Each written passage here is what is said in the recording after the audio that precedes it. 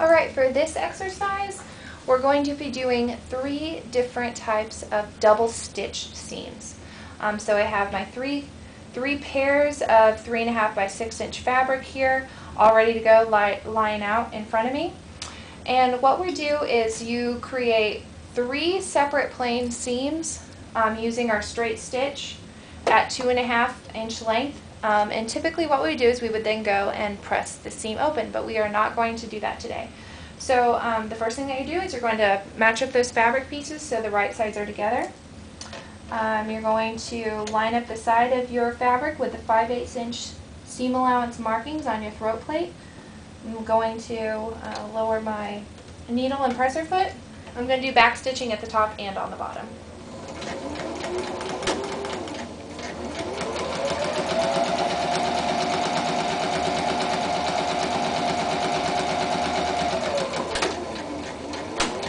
Alright, so there's one. I'm going to go ahead and trim those threads. I'm going to repeat this process 3 times.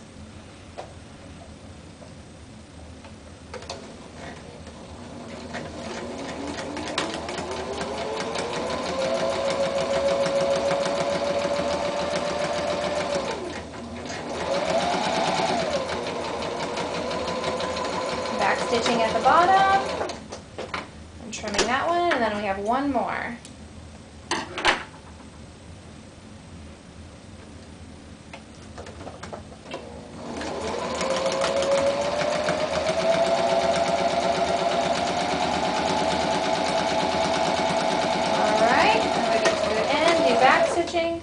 Then I'm done. Alright, so I have all 3 of these double stitch seams prepped and ready to go. Make sure that before you start doing your second row of stitching that you trim the thread tails on both the top and the bottom. Alright, so the first one that we're going to do is we're going to create a second row of stitching about 1/8 of an inch away from that first stitch. Alright, so I'm going to line up my my fabric. So what we were at is we did our first stitch and 5/8 inch seam allowance. So we're going to move it back to the 4/8 or the 1/2 inch mark.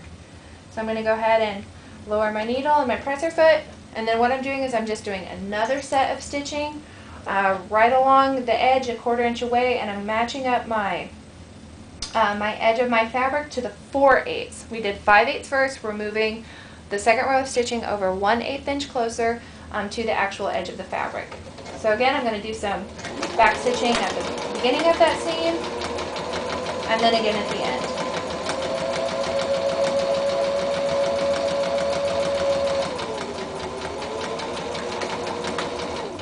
Alright, I'm going to trim those tails. Alright, and this is one of your samples here. This is a straight stitch. It's double stitch seam using the straight stitch method, and then what you're going to want to do is go back and then trim right along, maybe about 1/8 of an inch away from that second stitch line on the innermost edge. Alright, and then you're just going to toss that scrap fabric away, and then we're going to move on to our second stitch here. The second double stitch that we're going to be doing is the zigzag. And so again, we're going to be working about 1/8 of an inch over from where we were before. So I'm going to line up my fabric with the 1/4 inch line. I'm going to lower it, but then now what I'm going to do while that's being held in place is I'm going to go over to my zigzag, and I'm going to move it all the way over to the very edge. So it's on the thick green zigzag line. And I'm going to go ahead and zoom in the camera, and then I'll have to move it back so you guys can actually see the line, just to double check what your markings are. Alright, as you can see, I'm on the thick zigzag line. Alright, now let me go back to where we were. Alright, hopefully that's set up pretty good. Alright, so I have it set on that zigzag, and I want to put my stitch length, so I want each of my zigzags to be closer together. So I'm going to go ahead and adjust that to about 1 1/4, 1 1/2 on my stitch length markings. And I'm going to go ahead and lower my needle, and I'm not going to backstitch on this because With these machines, I found that sometimes backstitching on the zigzag causes it to pull my fabric down into the bobbin case, and I don't want to ruin the machine, so I'm just not going to backstitch on the zigzag portion of this. Alright, now I'm keeping this fabric lined right up with 4/8 inch.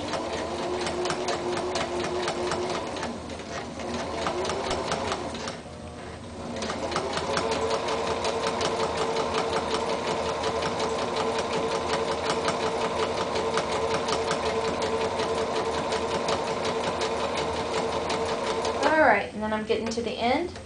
I'm going to lift up that presser foot and come back and trim those threads. Alright, so this is what you should have here. I'm going to go ahead and flip it around so you can see the back side also. Zigzag on the top, zigzag on the bottom. I got 2 contrasting threads. And then what I'm going to do is I'm going to go back and I'm going to trim. I'm going to trim off the excess fabric there about 1/8 of an inch away from that zigzag that I just created.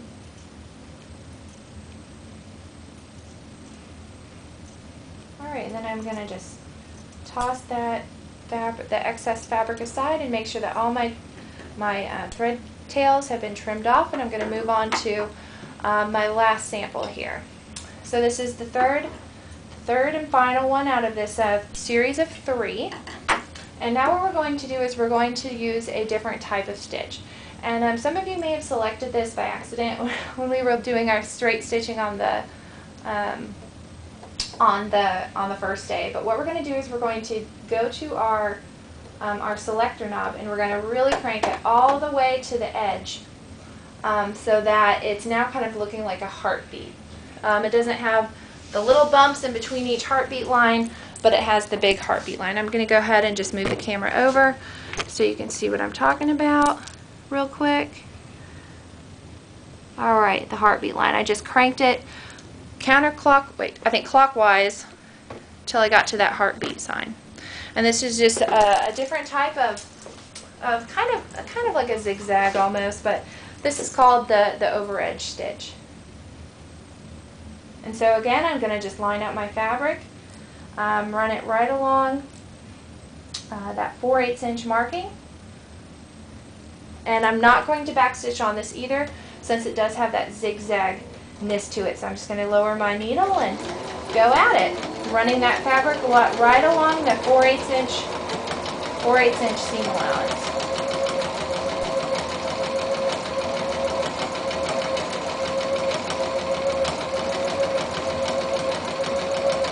Alright, when I get to the end of that stitching, I'm going to raise my needle, pull that thread out, and I left my stitch length where it was before, about at that 1 1/2, 1 1/4, and this is the type of stitching that you should have. It's kind of like it's a combination of straight stitching and zigzag, and it kind of makes that little bit of a heartbeat almost. So this is your third sample.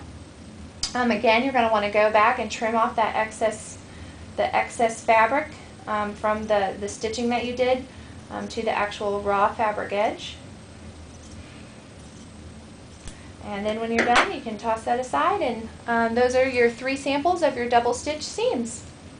What you're going to want to do is go over to the iron, and just like all the samples that we've done, you're going to want to press this just to have a final pressing on it. Now, since we have these double stitching, we really can't open up our seam allowances like we have done before, but you're just going to press your seam allowances to one side. So you're just going to press it to one side, and then use some steam to really set that and have it be a sharp edge.